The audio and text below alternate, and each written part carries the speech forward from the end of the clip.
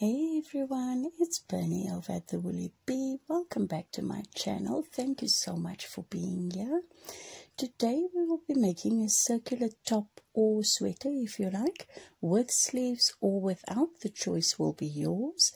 I will leave a detailed list of tools and materials needed in the description box below, so please do check that out. Then grab your hooks and desired yarn and then let's do this. You will need to take a few measurements before we start, and I apologize in advance because I am no sketch artist, which you will find out very soon, but let me try to show you what I mean. Let me just move these out of the way. Okay, so you'll need to take measurements for where you want your head to fit through, because this is a circular top that we'll be making, and we'll be making 2 of those panels. Imagine that these are the edges of your shoulders. So you will need to measure to get the diameter size for your circle.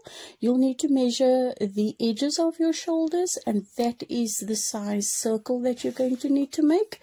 Other than that, you'll need to take measurements for where you want your arms to go through. So you need to measure that section there.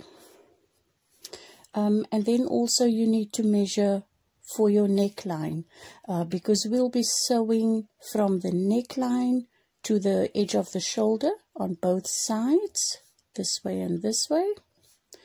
Then we will be sewing down, we'll leave the arm opening, and then we'll be sewing down the edge from the arm opening down to the bottom, there and there, and you need to determine how much you want to leave open for the bottom section. But those are all the measurements you're going to need. Let's pretend this is me and let's make up our 2 circular panels. We will be adding sleeves. You can omit that step if you want, and then yeah, let's go ahead, grab our hooks and yarn, and then let's quickly start with our project. So with my 5mm hook and my DK weight yarn, I'm going to be starting with a magic ring.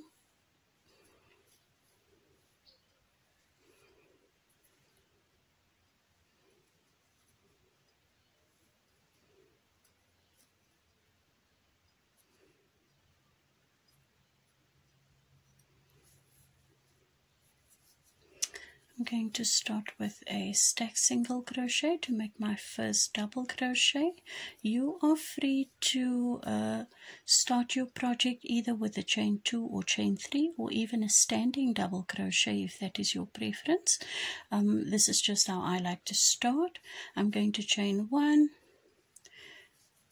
do another double crochet, chain 1, and I'm going to do this until I have a total of 10 double crochet followed by 10 chain spaces.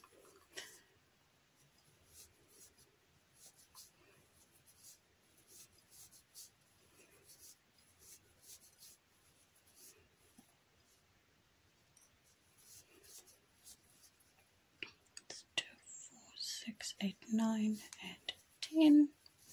Last chain space. Cinch up your circle and join to your beginning with a slip stitch.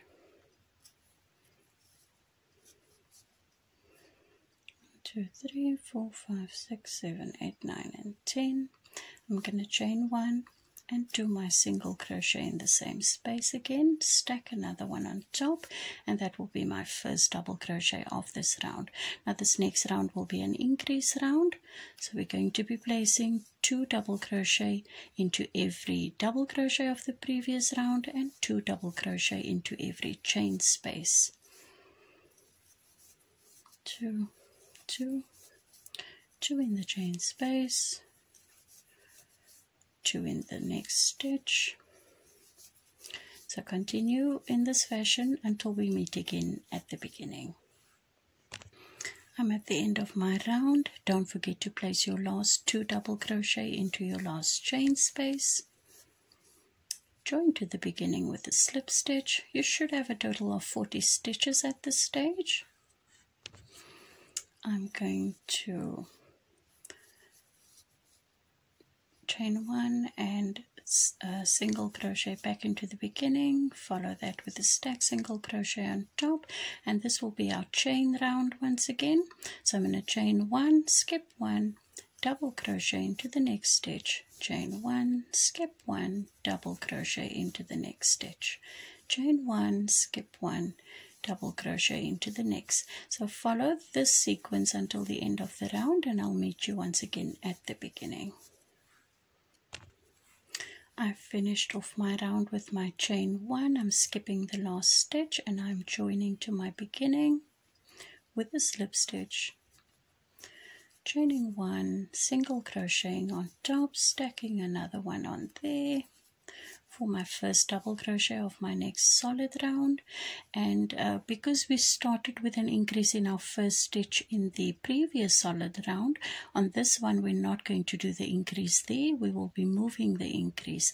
So 1 double crochet followed by an increase in the next chain space, 1 double crochet in the next stitch, an increase in the next chain space, 1 double crochet into the next stitch, an increase into the next chain space. Follow the sequence to the end of the round and I'll meet you once again at the beginning. I'm at the end of my round, and if you're following correctly with me, you should have the chain space left, which is where we need to still place an increase. So place your last 2 double crochet in there, join to your beginning,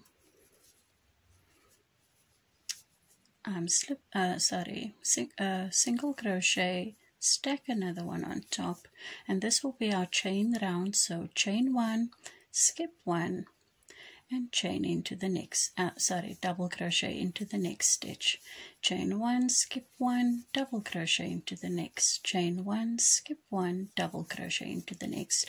Do this row this round finished. I'll meet you once again at the beginning where we will start our next increase round. So I'm at the end of my round. I've chained 1, I have 1 last stitch left to skip, and I'm joining with the slip stitch to the beginning, chaining up 1, single crocheting back in there, and stacking another one on top for the beginning of my next solid round. Now once again this will be an increase round, and because we started our increase 1 stitch away from the beginning here, we will now start our increase at the beginning. This is in order to keep this joining line as straight as possible. So every solid row going forward, we will alternate the start of that beginning, be it with 1 double crochet or then an increase. So for this one, we're going to place an increase in that first stitch, and we'll follow that with 2 double crochet. So 1 and 2, do an increase, 2 double crochet in the same stitch, followed by 2 double crochet over 2 stitches, another increase, followed by 2 double crochet over 2 stitches, another increase, and this will be the repeat sequence for this round.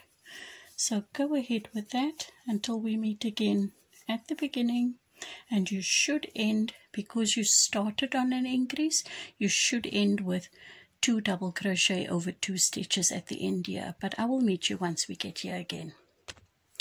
So I'm at the end of my solid round. I have 2 stitches left. I've done my last increase for this round, and I'm placing my last 2 double crochet over the last 2 stitches and joining with the slip stitch to the beginning. So now this next round will be a chain round. Go ahead and do your chain round, and I'll meet you up again for our next solid increase round. So I finished up my chain round, and I'm going to start the next solid increase round with you guys. And remember, we started the previous round with an increase, so this round we will start on only the 1 double crochet at the beginning, and we're going to do 1, 2, 3 double crochet this time, and then follow that with an increase. So 1, 2, 3 double crochet, your increase, 1, 2, 3 double crochet, and then an increase, and that is the repeat sequence for this round. So go ahead and do that. We'll meet up again at the beginning. So I'm at the end of my round, and because we didn't start with an increase at the beginning, we are ending with an increase in this last chain space. So do your 2 double crochet, join to the beginning, and start your next chain space round. Now I'm going to leave you here because you will have noticed that the sequence to follow is very easy. Once you finish your next chain space round, your next increase round will start on an increase followed by 4 double crochet, an increase and 4 double crochet. You will then do another chain space round, and the next round you will alternate your beginning and start with 5 double crochet followed by an increase, and that's how you're going to keep alternating in order to keep your join as straight as possible, so that we can hardly notice it. I don't think it's too noticeable, but that's how you'll alternate the start of every solid increase round, because you will increase in each and every round in order to grow your circle to the size specifications that you need.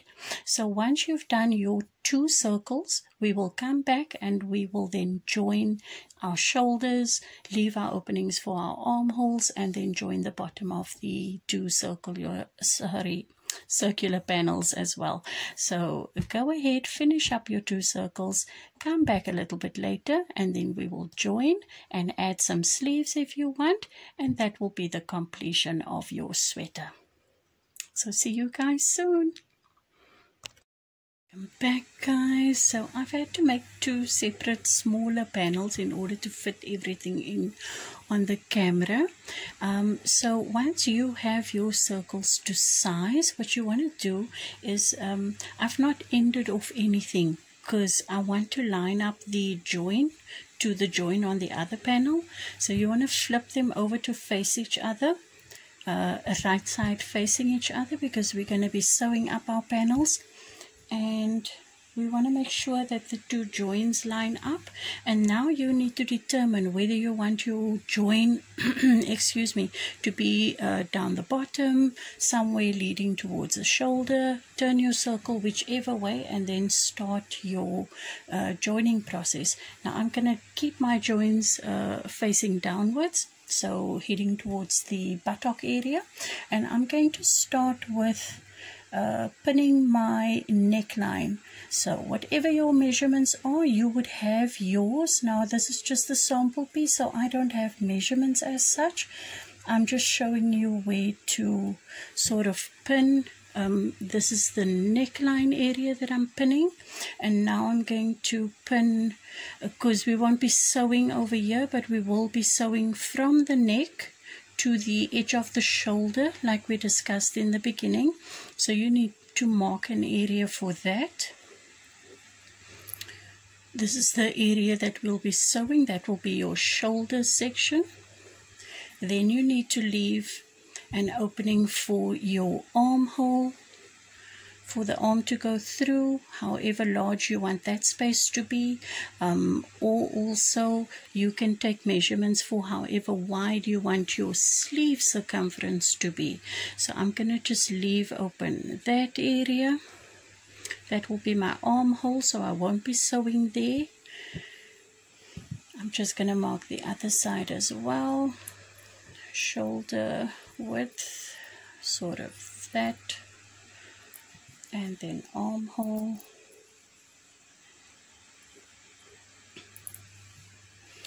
and then also you have to determine how far down you want to close up your sweater or top to. So let's get a few more markers,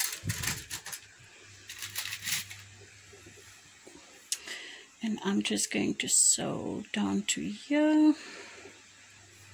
and then mark the same on the other side.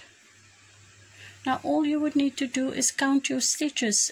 Once you've marked one side of your panels, then you just count the stitches in between and then mark the same on the other side, and that is just how we will sew it up. So you will either via crocheting or sewing up your panels, however you wish to do it. I do like to crochet mine with a slip stitch. So I'm just going to turn my panel and I'm going to start working on one side and follow through, working all the way around, cutting off the yarn at each and every opening, and then continuing to sew or, well, crochet in the same direction.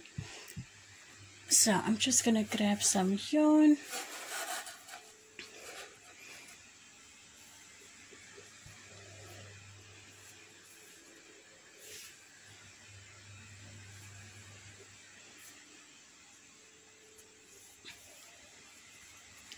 I'm using a smaller hook, and I'm starting at the one bottom section, and I'll be grabbing the stitch, the loop facing away from me on this front panel, and then I'll be grabbing the loop facing me on the back panel, and I'm simply going to slip stitch.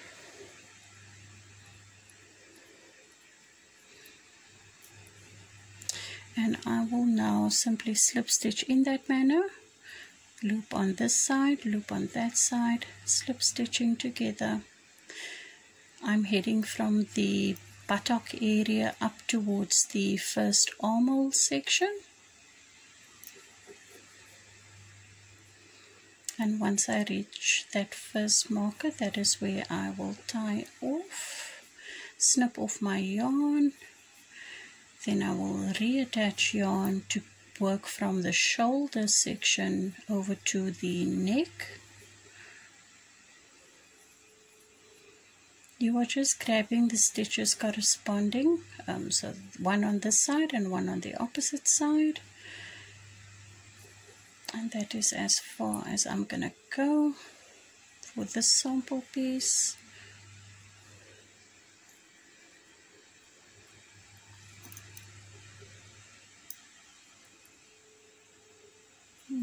What's happening?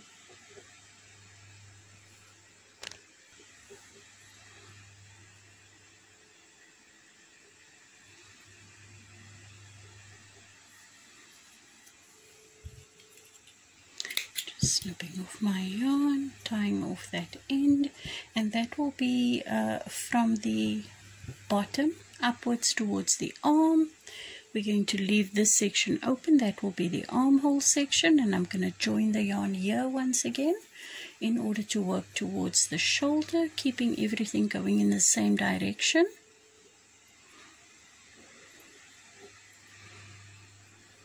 I'm just joining. You can remove the marker. And in the same manner, grabbing the loop on the front panel facing away from you, and then grabbing the loop on the other panel that's facing you.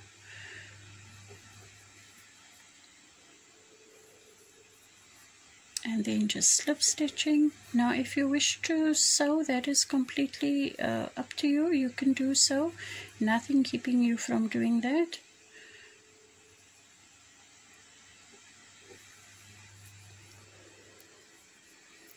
Just removing my marker and placing my last stitch, and then I'm going to slip the yarn, because on this sample piece I've now done the edge of my shoulder and I've reached the neckline where the head goes through. I've got my armhole, and I'm heading over towards the other side of the shoulder section, still going in the same direction, still working to the left of my panels.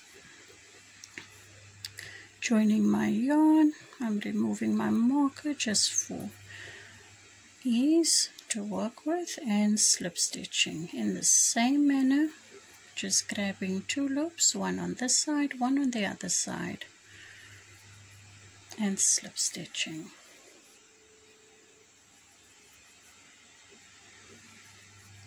So I'm just going to finish up this side and go and work down the other panel from the armhole down to the buttock section, and then I'll meet up with you. We'll flip it over so that you can see what the seams look like, and then we will join in some yarn to attach and make some sleeves. So I have sewn up all of my pieces. These are my armholes, this is my neckline. So I'm just going to flip everything inside out and show you what the seams look like. Sorry. And then we will attach yarn. We will make out some sleeves. You don't have to make sleeves. This top is quite lovely without sleeves even. And if you were to use cotton yarn, you could make this as a summer top, and it is gorgeous to wear. This is what our seams look like on the sides, the shoulder section, our neckline. Okay, so don't mind all of the ends, we'll weave them away soon enough. I'm simply going to get some yarn again to make our sleeves. And for our first armhole, you want to just join your yarn on the joining stitch, that slip stitch or whatever stitch it is that you made there. I'm simply going to join again with a slip stitch. I'm going to chain one, and I am going to do my normal stack single crochet. And because we ended our round on the solid section, we are now going to do a chain section. So we'll chain one, we'll skip this little sewn in section that almost looks like a stitch, and we'll head over to that next stitch, and we'll place our first double crochet there, chain one, skip a stitch, double crochet, chain one, skip a stitch, double crochet. Go around your armhole section in this manner, skipping a stitch every time because we're doing the chain around.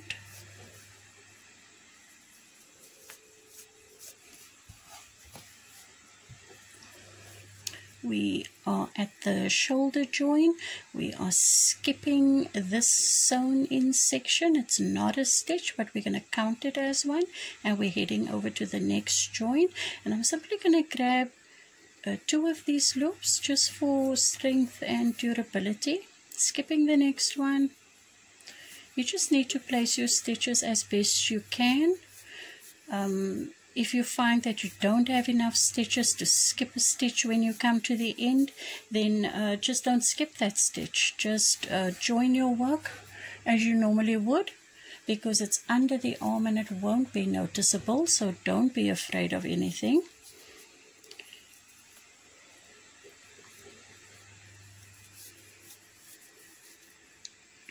Skipping my last stitch. Oh.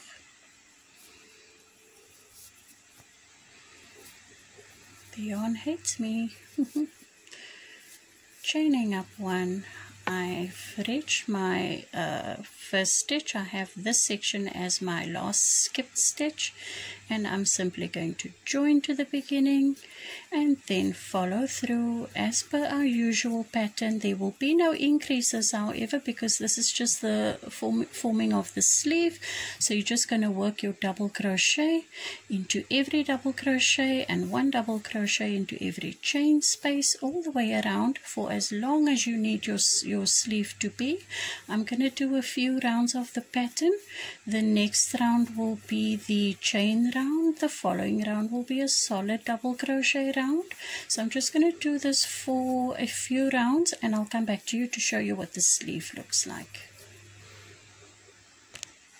So yeah, guys, that is what the little sleeve should look like on your circular 2 panels after you've attached everything. This is if you want to add the sleeve. You will go for as long or as short a sleeve as you want. I'm going to be attaching the other one soon, and you'll see my mint green. I'm going to go back to the mint green and finish up that one for myself for our winter that's upcoming. And then do hit the notification bell if you want to make the circular cardigan using the same pattern stitch and the same circular panel for the back of the cardigan. We're going to simply split the front circle in 2 half pieces to complete a cardigan, and then I will show you how to attach that and make the sleeves for that one as well. So please do come along again, and yeah, thank you for spending this afternoon with me. Thank you so much, guys. Bye bye.